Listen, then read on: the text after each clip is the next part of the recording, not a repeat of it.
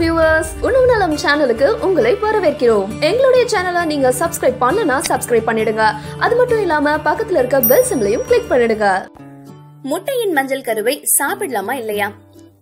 முட்டை வெஜ்ஜா இல்ல நான்வெஜ்ஜான்னு பல பேருக்கு சந்தேகம் இருந்தாலும் அந்த முட்டையில எந்த கரு சத்து, இத பயப்படாம சாப்பிடலாமான்னு சிலருக்கு இந்த மாதிரியான சந்தேகம்.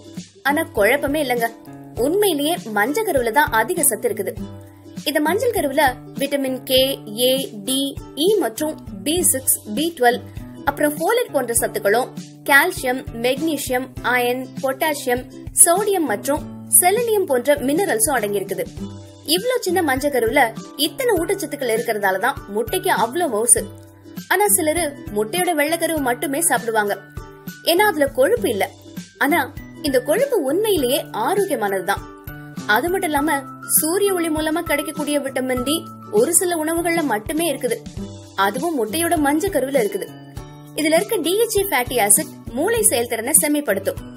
இது ஹெல்தி ஸ்கின்னுக்கும் முடியோட ரீப்ரொடக்ஷன் மற்றும் growthக்கும் உதவியா இருக்கு. பட் ஹார்ட் பேஷண்ட் மட்டும் முட்டை கருவை எடுத்துக்க கூடாதுன்னு சொல்லப்படுது. ஏன்னா இதுல இருக்க கொலஸ்ட்ரால் ஏற்கனவே இதய கோளாறுல இருக்கிறவங்களுக்கு பிரச்சனையை இன்னும் தீவிரப்படுத்தும்.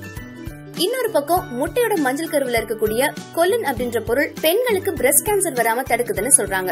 மேலும் கண் பார்வையும் கூர்மையாக்கும்.